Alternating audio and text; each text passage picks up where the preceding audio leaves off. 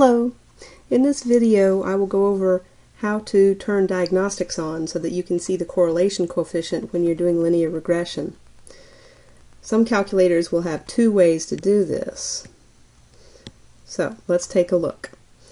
First off, if you haven't entered this data to work through a previous video, please take a moment to enter the X and Y data into your calculator. Just pause the video, enter the data L1 for X values, L2 for Y values under Stat Edit, and restart the video when you're ready. Okay, so to see the correlation coefficient R when doing linear regression, you must have diagnostics turned on. Press second function and then above the 0 key where it says catalog.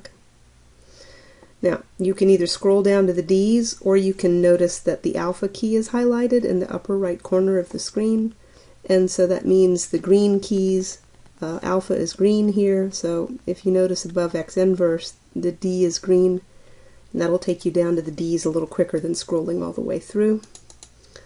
And just keep going till you find diagnostic on. There'll be diagnostic off, but you find diagnostic on. Hit enter once and hit enter twice. It says it's done. Now when I do stat calculate number 4 for linear regression, I'm going to go down to calculate because everything's already fixed up. Okay, so now this time not only do I get the slope and the y-intercept, I also get r squared. That's something called coefficient of determination. And I get R, the correlation coefficient.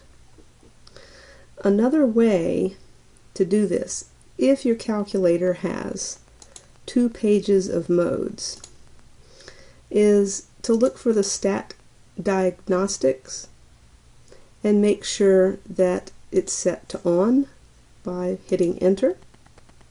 So if your calculator has that, that's a second way to turn diagnostics on.